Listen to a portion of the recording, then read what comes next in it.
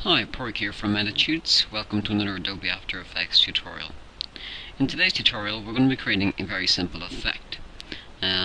Basically, a friend of mine once asked me to do something in After Effects. He wanted to do a video for his school, and he wanted a kind of a save electricity theme to the whole thing. So I thought about it for a while, and I came up with something that wasn't exactly like this, but it was something like this. I'll make the screen a bit bigger. Hang on.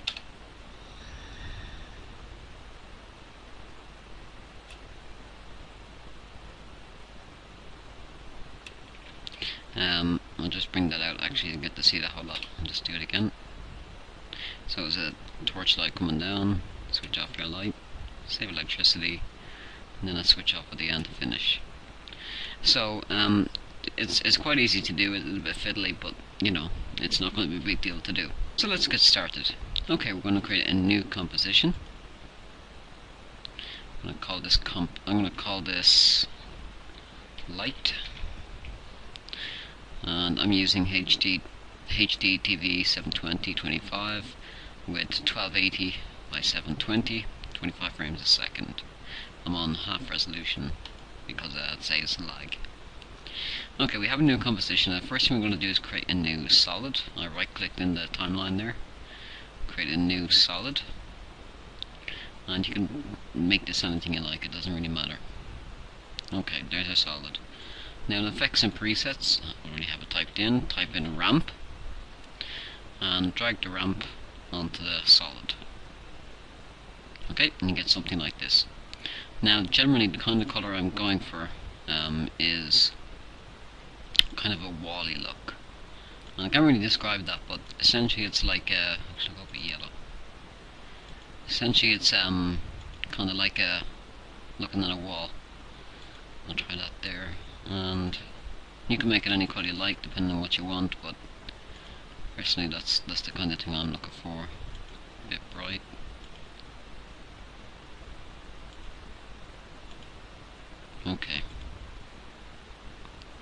Okay, so you're going to take something like this, and right now I'm going to add text.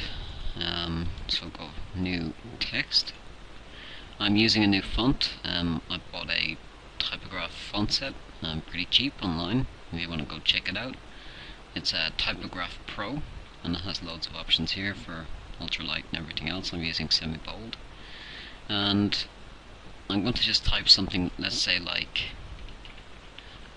exclamation mark pink. Okay, just, you know, could be anything. Okay, I'm gonna change the color on that a bit darker. Okay, that's maybe a bit more. That's it. Okay, now you can type in anything you like here. Okay, this is just a message, let's say that you're trying to get across, or an intro, whatever it is. I'm just doing this as a kind of a, to show what it's like, you know, to show what the best way to do it is.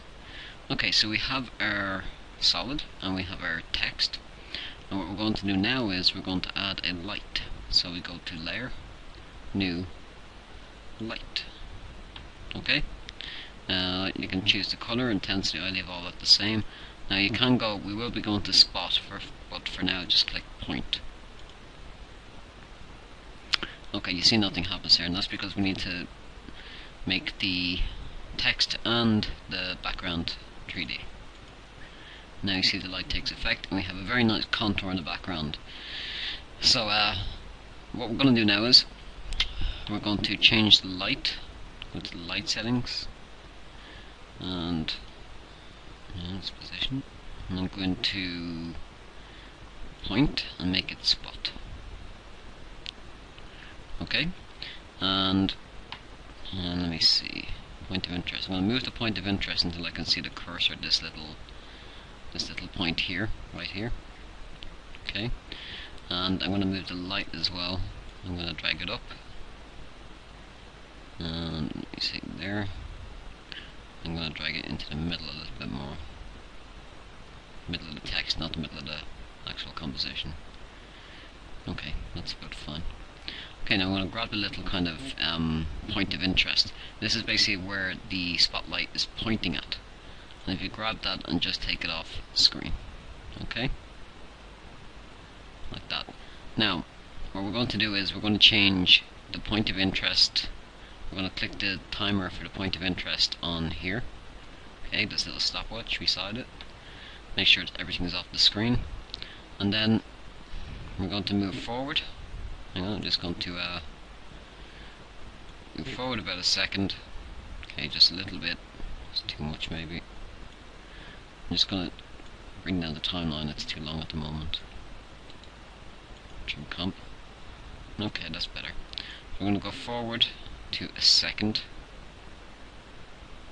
Okay, and I'm going to scroll out a bit to get this. And now bring this down to about here. Okay, then move forward to 2 seconds and bring the point of interest down here. And then again we're going to move forward to the halfway mark between 2 and 4. Oops. And we're going to get the point of interest, bring it across the other side. Even kind of take the text out so you know you haven't had a chance to read the full text.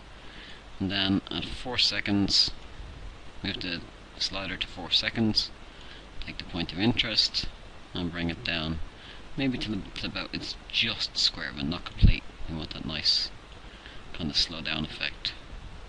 Okay, and then bring on the last one, bring it down to directly under the text like this. You can even drag it down a little bit. Okay, I'll move that in further. So now you see we have this kind of nice spotlight moving effect, and if I go back over the keyframes, you see we get this nice kind of searchlight effect, and then it returns to the original. Okay, so that's pretty simple. What you can do as well is you can highlight as normal, highlight the keyframes, right click, right click on the keyframes, keyframe assistant, and just do easy ease. Okay, just smooths out the movement of the light. So that's the base effect done. Okay, so that's essentially the base effect done. I'm going to bring this down to 10 seconds. Comp. I'm going to do a quick preview if I can. I don't know how long or this would even work, but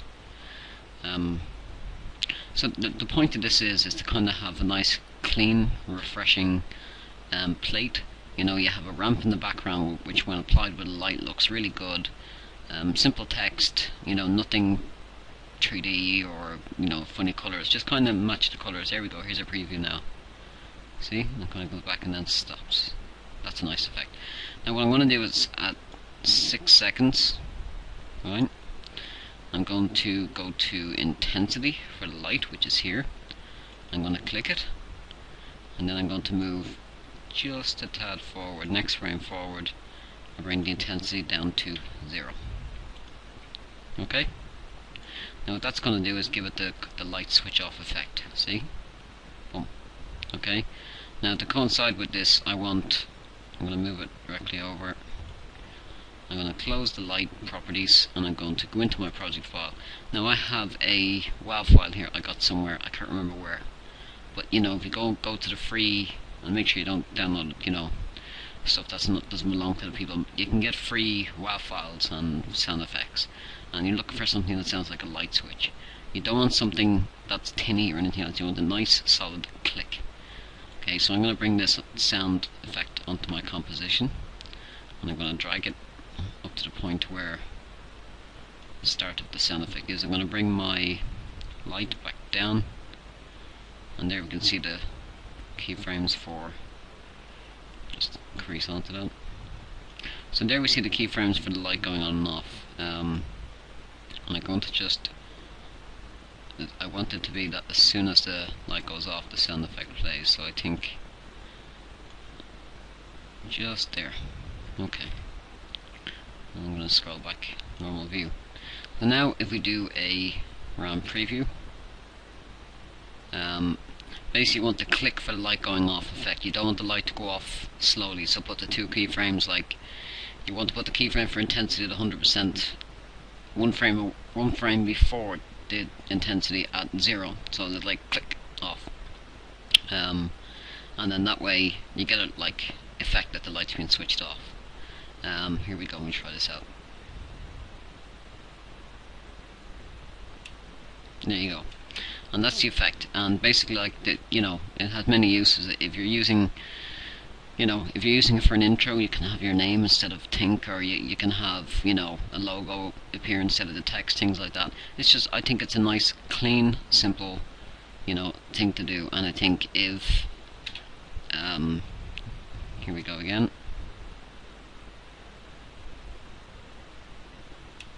There we go. So you hear the click, and the click is like a definitive click. It's not tinny, it's not kind of like repetitive, it's just one simple click, and that's what you want.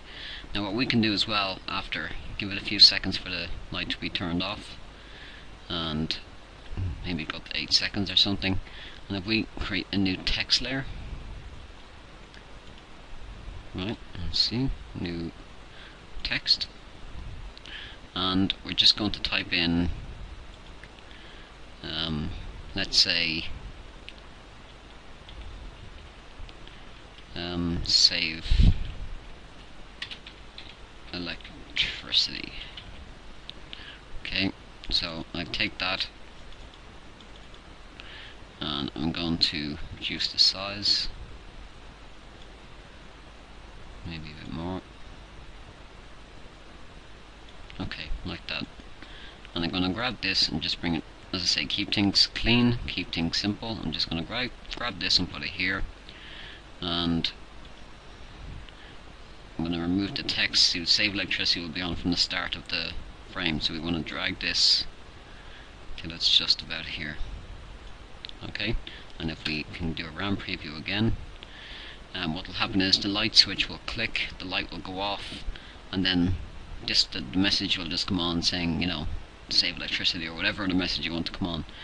I personally think it's a nice little trick, just for, I think keeping things clean, simple, and, keeping the colour scheme together. You have to have the text the same colour. There you go, you saw it. Here we go, here's the preview. So you see it stops there, you hear the switch, and then save electricity. So I think it's a nice way of getting a message across. If you want to get a message across to your viewers, or if you're doing a presentation or something like that, it's a very nice way of kind of, everyone associates a light bulb and things like that with ideas, and I think that for something like that it's going to be perfect. Well, I hope it's been of use to you, and I'll have more tutorials coming soon. I'm back active on Attitudes again. I was down for a while with sickness, but I'm fine now, and I have a few more tutorials already in the works. And yeah, I hope this was helpful. My name is Porg, this is Attitudes, see you next time.